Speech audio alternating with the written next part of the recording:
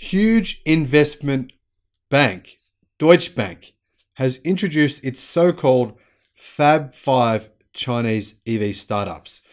And to be honest, this is a really good reason why you shouldn't listen to banks, investment banks. They have no idea what they're talking about. They hire people who do about 1 hour study and then come out with some sort of professional advice on why you should invest in these electric car companies, because they're our FAB 5.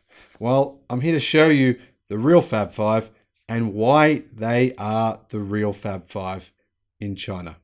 Hello, my friends, and welcome to the Electric Viking. My name is Sam Evans. You are watching the YouTube channel that makes more videos about electric cars and batteries than anyone else. Now, big shout out to the Patreon supporters of the channel. You make this channel work. I really appreciate your support.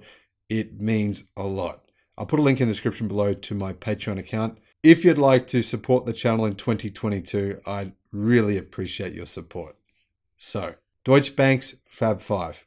It's a joke, and I'm going to show you why, because I'm going to give you a quick overview, very quick overview of the entire Chinese electric new energy vehicle automotive industry, what's going on. Just give you a quick snapshot. You're going to understand it real fast. Here it is in 5 minutes. Firstly, Edison Yu's team has updated their list of Chinese electric vehicle startups that they are bullish on, dropping WAYMO and adding Zeekr and Horizon Auto. Now, I don't think this company, Deutsche Bank, has any idea what they're talking about, because Zeekr is not a standalone brand. So it's just mythological to me that they would actually say, yeah, buy Zeekr. How? How are these people going to buy Zeekr? It's owned by a parent company. Anyway, moving on. Now, last year, Deutsche Bank introduced what they believe are the most promising emerging electric vehicle companies: NIO, XPeng, Li Auto, and WAYMO, and they called them the FAB 4. Now, obviously, they aren't even electric car companies. One of them just makes plug-in hybrids. Li Auto doesn't make electric cars. Well, they do, but they make plug-in hybrids. They don't make a single electric car. They never have. As far as I know, they don't plan to even make one. So classifying them as an electric car company, well, clearly that's a misnomer. Anyway, moving on. Heading into 2022, Edison Yu's team apparently has a team of people that help him to do this research and then come up with these bizarre results, has updated their list, dropping WAYMO and adding Geely's Zeekr and Horizon Auto, which owns the Nita brand. Basically, Horizon is Nita. It's very confusing, a lot of these Chinese branding. I don't know why, but they like to confuse people. That's a fact, they do. But Horizon Auto is Nita. So when anyone says Nita or says Horizon, same thing. Now, what happened is, in a research note sent to investors on Monday, Yu's team said that they maintain their view that NIO, XPeng, and Li Auto are the leaders among the local upstarts, summarizing the strong delivery numbers posted by the three companies on January the 1st. Now, I don't believe they are the leaders. I believe two of them are. One of them is a leader, one of them is doing pretty good, and the other one is just a plug-in hybrid company. But I'm going to give you a quick overview of that in a second. Now, the team did not say much more about these three companies, considering they had been tracking them closely previously. For Zeekr, Yu's team sees it as an attempt by Geely to more effectively compete with local upstarts and Tesla. But remember, Zeekr is not really about just being a local brand. Zeekr are focusing on selling vehicles globally. That's their ambition. As background, in March 2021, Zeekr was officially launched. On April 15th, Zeekr's first model, the Zeekr 001, was announced, a renaming of the model previously known as the Link Zero. Now, this Zeekr vehicle is available with a price range of $44,000 up to around $58,000 for the top model. I made a video about this vehicle, the Zeekr 001, and I've got to say, it is incredibly impressive. I would really love to own one. Hopefully they come to Australia soon. I'll put a link in the description below to that car. Now, on June the 15th, the company said it had sold out its deliverable production for 2021. This is really important to note. Production matters. It doesn't matter if you make an excellent car and plan on selling it worldwide. What matters is your ability to produce vehicles. So that's what I'm looking at in how I assess these companies. Do they have the ability to produce lots of vehicles in 2022 and probably therefore 2023 as well? This is really important. It doesn't matter how good the car is. If no one can buy it, it's irrelevant. Problem with Ioniq 5, fantastic car. Hyundai just doesn't make many of them. Now, this is what they said. We think Zeekr has fused together European design quality, blah, blah, blah, blah. Good things about Zeekr. It's a great car. Check out the video I made. What about Hoson? Well, Yu's team believes the company's success appears to be driven by a focus on value. Very much. These are the best value EVs in the world, with products that are inexpensive but filled with streamlined technology such as a robust infotainment package, voice recognition, and regular over-the-air updates. Now, I'll put a link in the description below to the videos I've made about Nita and, well, about Hoson, Nita, whatever you want to call them. Nita make incredibly impressive vehicles for the price. They are just truly unbeatable at the price point they're at. If you are looking for an affordable EV, this honestly mind-blowing what you get for the money. So check those out as well. Now, the team says that Hoson may face some stiff competition from Xiaomi and Baidu, but believes Nita is one to watch going forward. Now, I don't know how they're going to face stiff competition from Xiaomi and Baidu, because these guys don't even plan on launching EVs in the price range of Nita and Hoson. It would only take a Google search that would take them probably 20 seconds to work that information out. So anyway, I'm confused there. Now, Nita currently has 3 models in China. They have the Nita V, the Nita V Pro, and the Nita U Pro, all starting at under US $15,000, all 3 of them. Now, Nita delivered 10,000 vehicles in December, the second consecutive month of more than 10,000 units. That's an increase of 236% year on year, which is extremely important in the way that I look at the growth of a company. Now, it was the 10th consecutive month of record deliveries for the company, bringing its total deliveries in 2021 to 70,000. That's an increase of 362% from 1 year ago. So let's have a look at the actual data here. There's a whole lot of other nonsense from Wu and his team, which I think are just sitting around in an office getting high. So let's have a look at the actual real details here. Okay, electric only car makers in China aren't owned by a parent company. They're, I guess you could say, unicorn companies, and they just make electric cars. There's 5 big ones. XPeng leads them, I believe. I'm invested in XPeng, and I recommend you invest in them as well. They had 16,000 sales in December. That was an increase of 181% year on year. Second, in terms of sales figures, was NIO with 10,500. That was an increase of 60% year on year.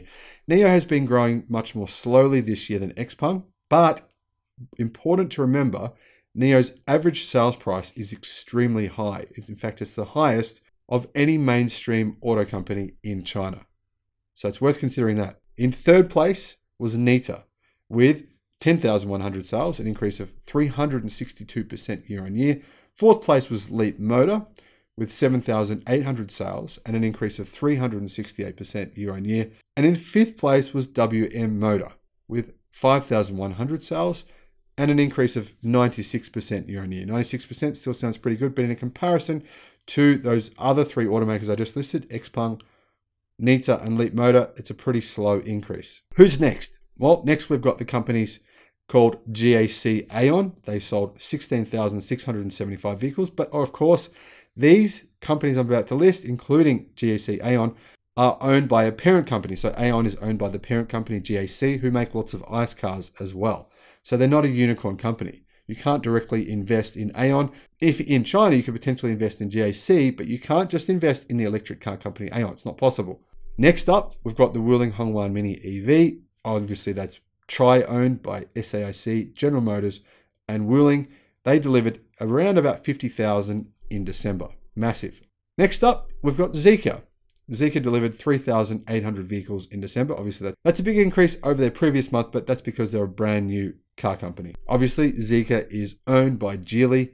You can invest in Geely, but obviously Geely make a lot of ICE vehicles as well. So you're not just investing in a battery-powered company, you're investing in a company that still predominantly makes ICE vehicles.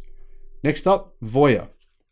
Voya sold 3,400 electric vehicles, which is an increase of 192%. They all are also owned by a parent company located in China. Next up, ArcFox. They sold 1,200. That's an increase of 700% because that's a new company, but also the same deal. They are owned by BAC, which is a car company, legacy auto, not kind of Chinese legacy auto in China. Next up, you have car companies that sell plug-in hybrids and or electric cars. In first place in this division was BYD. They sold 48,300 pure electric vehicles, but a total of 94,000 vehicles. The majority of the rest of those were plug-in hybrids. about 95% of the cars that BYD sold in December were either plug-in hybrids or fully electric vehicles. About a 55% electric vehicle to 45% plug-in hybrid mix. Next up, you've got Li Auto. They sold 14,100 vehicles. They are considered one of the unicorn companies in Deutsche Bank's so-called expert list. You pay for this information, right? You're paying for this stuff. Now, obviously, this team hasn't bothered to actually research the fact that Li Auto doesn't sell any electric cars. They sell only plug-in hybrids, but they did increase their sales by 130% year over year for a total pretty impressive of 14,100 vehicles. Next company you've got is Huawei Socon Series. It's a bit of a mess there. I don't know. The branding is very confusing, but essentially Huawei and Socon, they sold 6,150 combination of electric vehicles and plug-in hybrids in the month of December. That's an increase of 162% over the same month last year. Then we've got the foreign automakers.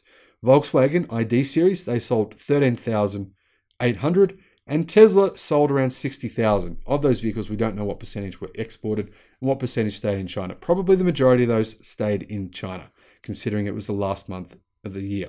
So what do we have for a total? Well, total estimated new energy vehicle sales, including plug-in hybrids and fully electric. But remember, plug-in hybrids only make up around 10 to 15% of the entire new energy vehicle market. The rest of them are fully electric vehicles. Around about 450,000 were sold in December in China. That is enormous. That's more than the rest of the world combined. So the FAB 5, according to Deutsche Bank, are Xpeng, Li Auto, NIO, Nita or Hoson, and Zeekr. Now, obviously, Zeekr is not a company you can invest in. They're owned by parent company Geely. Like I said, Li Auto doesn't actually sell any pure electric vehicles. So that's their Fab 5. I think it's bogus. My real Fab 5 here is number 1, BYD. BYD sold 49,000 more electric cars than Li Auto did in the month of December. Plus, BYD is the third largest battery company in the world based on the amount of batteries they deployed in December. Next up, we've got Xpeng. Next up, NIO. Next up, Nita or Hoson. And then in the final position, we have Leapmotor. Now, why Leapmotor? Well, Leapmotor sold 7,800 electric vehicles in the month of December. That's 7,800 more than Li Auto sold. But remember, here's the crucial part of information. Leapmotor sales increased by 370% year over year. And that is a huge difference compared to Li Auto's increase of 130%. In fact, it's 3 times greater sales rate in 1 year. So what we can see here is that Leapmotor is growing incredibly quickly, and they only sell electric cars. In other words, they only sell the cars that the majority of people in China actually want to buy. So that's your quick overview. I hope you've seen from the spreadsheet here. I'll give you a link in the description below to my spreadsheet I've created for you. You can use this however you want. You can look at this information. I'll do another one next month in January. You can compare those numbers. You can see who's winning, who's losing. You can decide who you want to invest in. But either way, this is going to give you basically a good snapshot of electric car sales in China right now. Why are there no legacy auto companies here other than Volkswagen? Because they hardly even register on this list. The electric car sales are so small in December, or actually in all of 2021 in China, that it's not even worth putting them on here because they're in the single digits. Since I recorded this video, some of the information has slightly changed. So I've updated the spreadsheet to reflect that new information. When more information comes to hand, I'll continue to update this spreadsheet, which you will have access to simply by clicking the link in the description below. But anyway, hope you've enjoyed the video. Look forward to seeing you again on the next one. Bye-bye.